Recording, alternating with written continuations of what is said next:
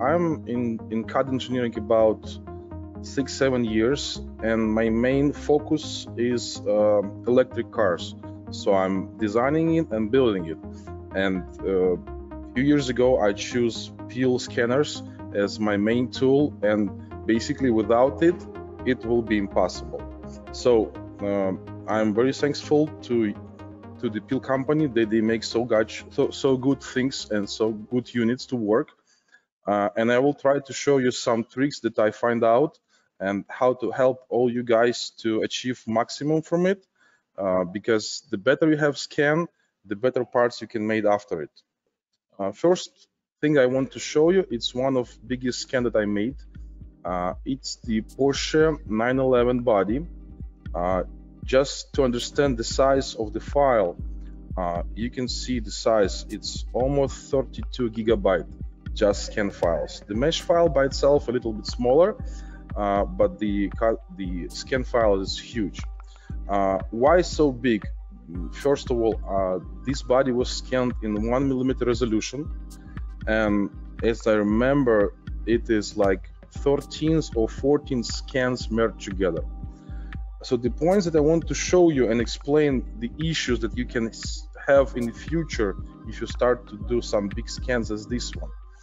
Third thing that you need to remember and understand, when you scan something big like this, I recommend you to scan from the middle of the part outside to each side. When you try to scan something big and merge the scans, also, of course, you can try to scan all at once, but in my experience, it's almost impossible, because in some point your RAM will be overloaded and you will start losing the mesh and your software will not catch the surfaces. So I recommend you to do scans in the size of this example, for example, like front bay, fender, interior, so not huge objects. In that case, you will have the maximum accuracy and the best result. Also, some other things.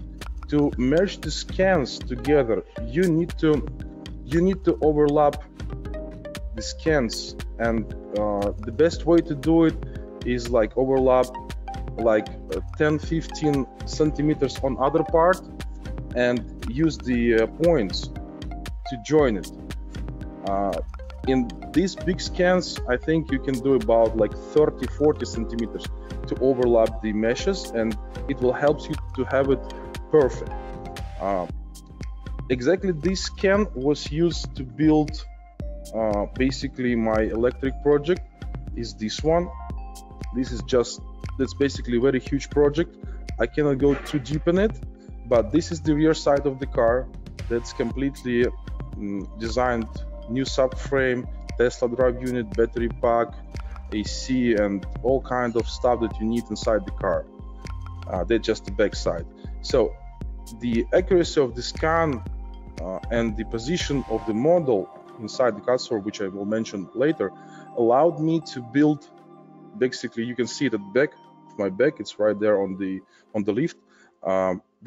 The clearance and accuracy 0.5 millimeter when this is assembled, and it's only because the accuracy of the scan and positioning.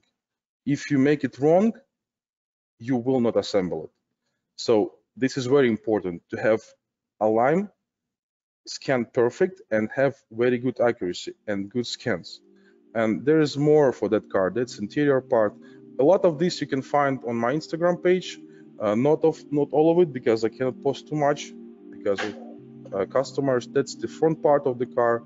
So basically that's the parts of the scan that you see. So this is the front bay with the dashboard. That's the rear one. That's the two scans, interior without seats and dashboard, and overlaid the second one to see how the center console fit. So that's basically the main point, how to use scanner in auto industry. That's something for the brake projects, caliper scan. So that's where I'm using it. So again, if this scan wasn't aligned perfect, so here's the points where it's mounted. This one and this one, and this one. So there's 6 points. If this scan wasn't done perfect, these points will not align in real life. So that's why when you're doing big scans, you need to think in the front how you want to overlap your scans and how you want to merge it. Maybe sometimes you will need to spend more time and scan all at once if it's difficult to merge it. But in my experience, if you plan it from the beginning, it will help you. Basically, also about the car bodies. Build Tool can capture almost any kind of surface, but the glossy surface, I recommend to use it like a spray, this kind of spray. This is ISUP, self-evaporating spray, or there's other one that can stay a little bit longer. It's up to you. Also, in some big scans, if you have like chrome parts, where is it? I think I have the photos. I think it's on my Instagram. Some chrome parts I recommend you to rub with the paper tape. So if you have the chrome parts like bezels or something, it's much easier to rub it with the masking tape, and it will not evaporate. You will have the same surface, and the scanner will catch it much better. If you will have any questions about big scans, I will answer it when we'll finish all the presentations.